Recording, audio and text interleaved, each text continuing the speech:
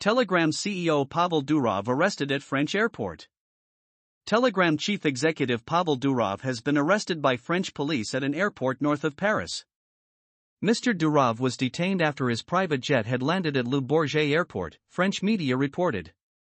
According to officials, the 39-year-old had been arrested under a warrant for offenses related to the popular messaging app.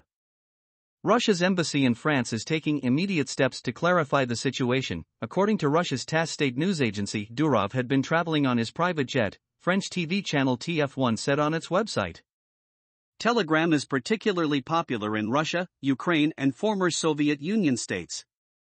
The app was banned in Russia in 2018, after a previous refusal by Mr. Durov to hand over user data. But the ban was reversed in 2021.